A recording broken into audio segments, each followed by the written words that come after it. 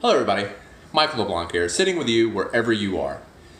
Now, since it's Earth Month, I thought we would get a chance to talk about something that's very close to the surface of this planet, and that of course is the people who are on it. They're spread everywhere, and to feed billions of them requires a lot of organization and a lot of science. There is a documentary out there that I just recently watched at the behest of somebody else called Food Incorporated. This documentary was made back in 2008 by Robert Kenner.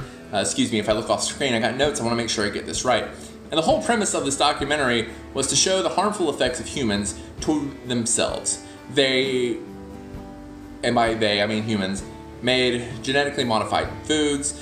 They have developed ways into mass producing meat quicker, and the way that they slaughter them can be quicker as well. There was a pretty dark overall theme of the video, and it was hard to watch at times.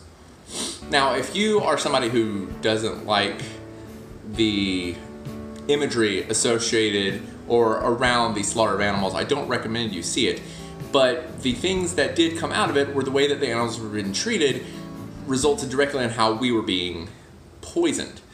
A lot of this stems from corn, and how corn is being used to feed everything. Cows, pigs, chickens, humans, a lot of things are being fed corn out there. And for some animals, this actually gives an adverse effect, such as in cows, if you force feed them corn, and that's really all you feed them plus a few other things here and there, they develop in their gut a form of E. coli that can be very viciously detrimental to human life. In fact, one kid whose mother was very prevalent through the film, ate it, and 12 days later died due to complications due to E. coli.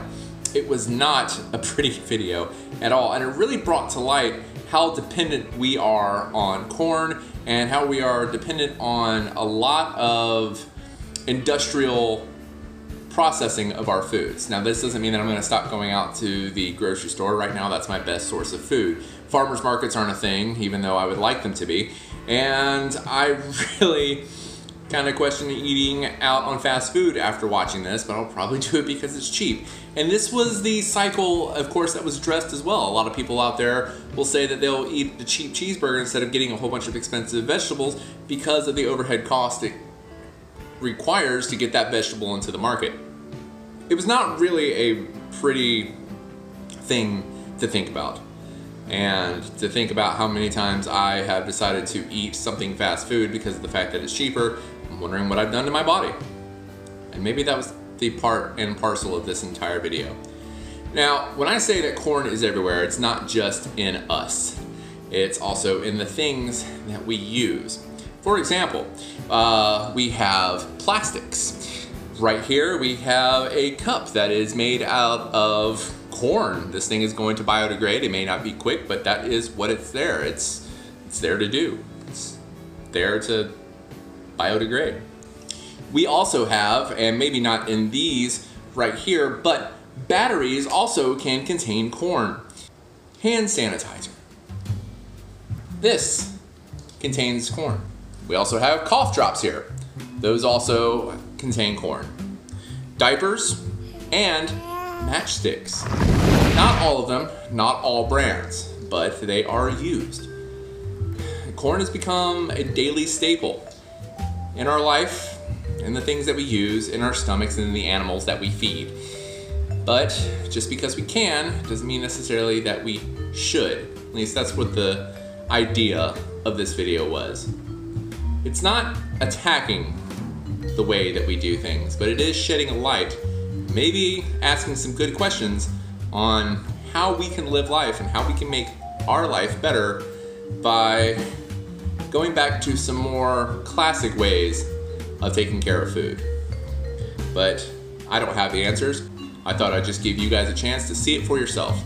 And if it's something that you feel like that you want to talk to people about, go ahead. People are at home right now, and it's a perfect time to sit here and listen to the opinions of people.